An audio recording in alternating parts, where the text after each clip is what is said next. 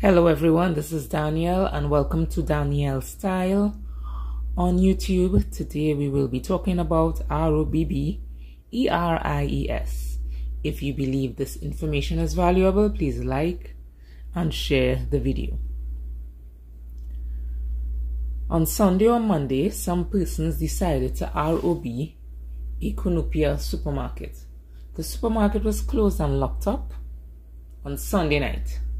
However, when the person returned to open the establishment on Monday, they saw that a gate was open. When the person investigated, he saw gas tanks were MISSING. On Monday, a female SECURITY employee was working in the Black Rock, Tobago area. Persons approached her with a pew-pew. They TIED her hands and feet. They TOOK money and her car keys. Then they LEFT with her vehicle.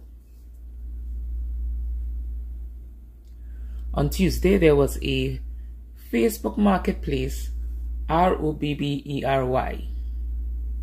Yet another Facebook marketplace, RO.BB.ER.Y. Anyway, a man decided to meet someone at the corner of Prince and Nelson Streets in Port of Spain to sell an iPhone. He got there and met persons who told him they were there to ROB him. They TOOK the iPhone, $200 and other items including his bank debit card.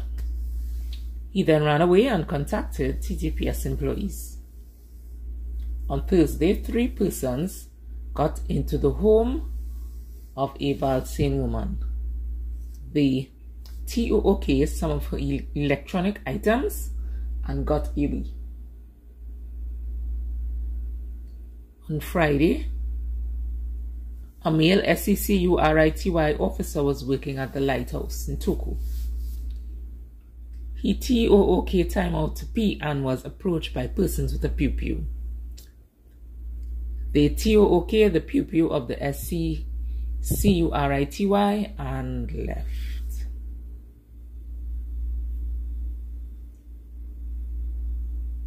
A speedy recovery to those who were involved in these incidents. Feel free to subscribe to Danielle Style TT News for news items concerning Trinidad and Tobago. Bye.